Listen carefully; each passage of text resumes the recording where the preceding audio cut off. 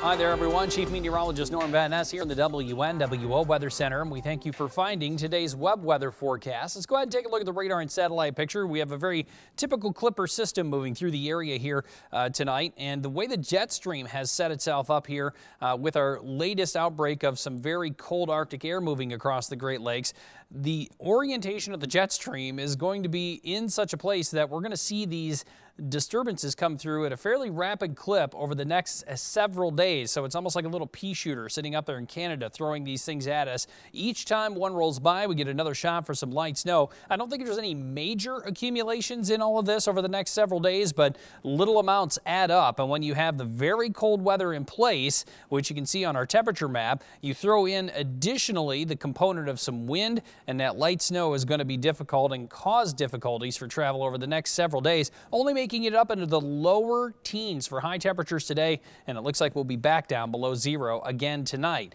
or I should say over the next couple of days. Tonight will stay probably a good 10 to 20 degrees warmer in many spots. Our overnight lows in the upper single digits, maybe even close to 10 degrees in a few spots, so numbers not really moving all that much as we head through the nighttime. But the light snow will continue, and by sunrise tomorrow morning, we're looking at another 1, maybe 2 inches in a few local spots of new fresh snow. Now, as we go into the day tomorrow, the backside of the disturbance moving through could be good for another 1 to 3 inches of snow as we head through the daylight hours of our Thursday. High temperatures climbing into the mid-teens, so staying cold here as we head through the next several days. We get a little bit of a break as we go through Thursday night into the daylight hours of our Friday. But by the time we get into Friday night, Saturday morning, another system moving through. That one, early call, maybe anywhere from 2 to 4 inches of new snow by the time it winds up going through midday on Saturday. Some additional light snow will be possible as we head through the day on Sunday. Some flurries on Monday, but look at the temperatures just staying very, very cold over the next several days. So as Angie, as we have been mentioning in our newscast, that propane shortage for some